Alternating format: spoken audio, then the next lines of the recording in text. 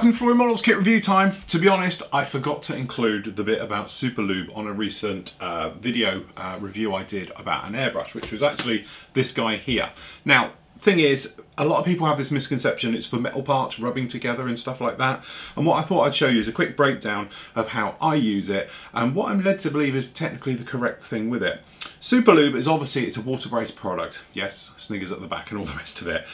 But it's not just for actually metal on metal parts. It's not like an oil. Technically, your airbrush doesn't really need that. There's very few sort of moving parts like that. What is moving all the time though is your needle. Now your needle, as you can see in your airbrush, is actually the full length here, and you've got a couple of things going on here which are going to affect it. The big one is just about here we have a very big seal. Now depending on your airbrush it will be different types. This particular one is the CR Plus version of the Infinity, which means it has a triple Teflon seal in here, i.e. there's 3 of them. Okay, the needle has to push right the way through that. So obviously if the needle is dry, obviously if you've got something like a hot product in here, like a lacquer thinner, something else like that, it will strip all the lubricants off of the needle, and it can make the travel and transition period through here quite difficult. Now you might notice if I pull the trigger and let go, it's not exactly brilliant. It's there, but it's not what I call snappy. It's nothing wrong with it, it's a clean airbrush, but it's a little bit stiff. Sometimes you will see it and it will just gently slide forward. There's no snappiness really to the trigger or anything else like that. Now I have mine slackened off quite a lot. If I tighten this up, obviously you put more tension on the trigger, there's a tighter spring, you can see it's quite nice. But this is #1 priority for it, is making sure that there's actually a nice piece of lubricant right the way around the needle and on those seals, which allows it to flow and slide with ease up and down, which gives you greater control over the needle, okay, which in turn means you have greater control over your paint flow, the pattern you're using and everything else like that, okay. Second thing though to it though is it actually coats the tip of the needle as well. This prevents drying of certainly acrylics on the end of your needle, which can cause problems with build-up around the actual part where your needle and the nozzle actually join at the very tip. If it's clean and there's no build-up of paint there, you have better flow, i.e. you won't get that stop-starting, the thing where you have to keep maneuvering, just dancing on the needle just to keep it moving to stop build-up and then you obviously keep the flow going.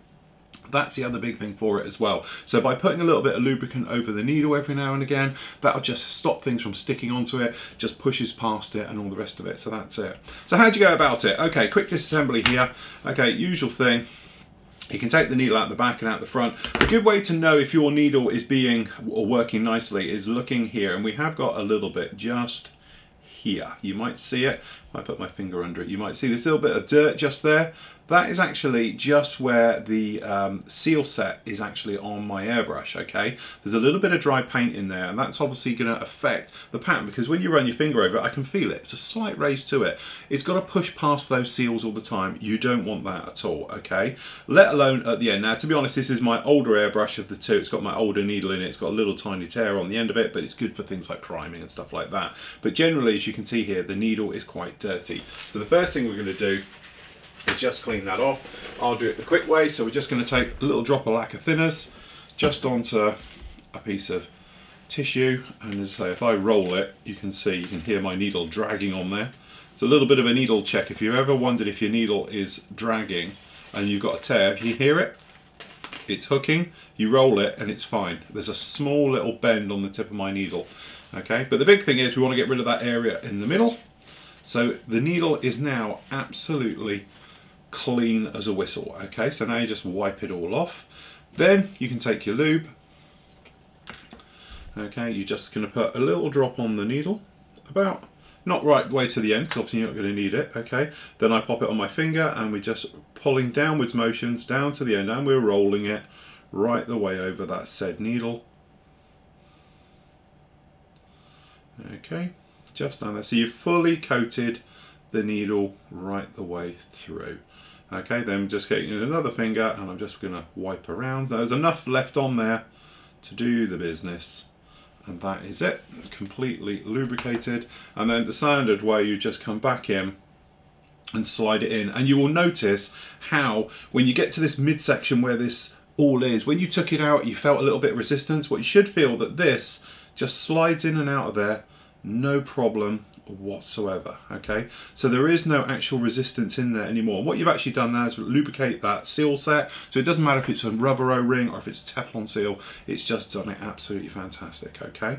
The other thing as well, you can do a couple of other little areas on your airbrush. So to be honest, you have your little trigger assembly here. To be honest, the needle flows through the middle of this. This little guy on the ball on the end here, I don't know if I'll be able to get this in one, or we can.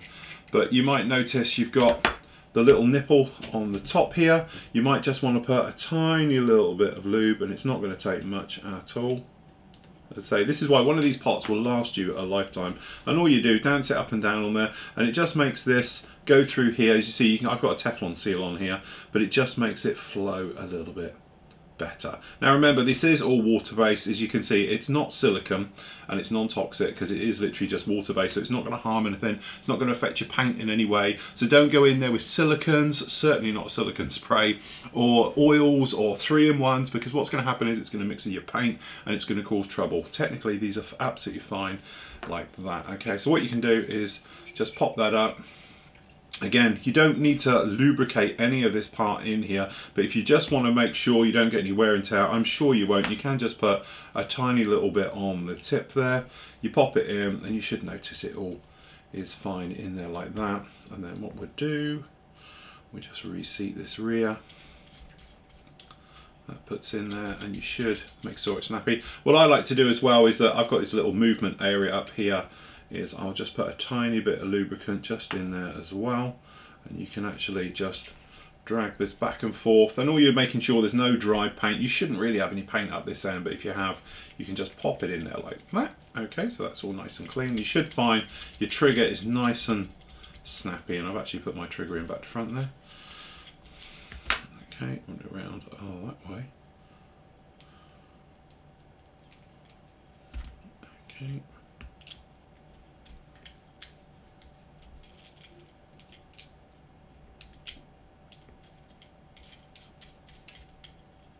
That sits in there, and then you'll find your needle should just go in the back. And again, just gently pushing through, and a little tap. Don't ram it because you're going to push it up too far, okay? But it should just sit in there just like that, okay? Then we do up the collet at the back of the nut.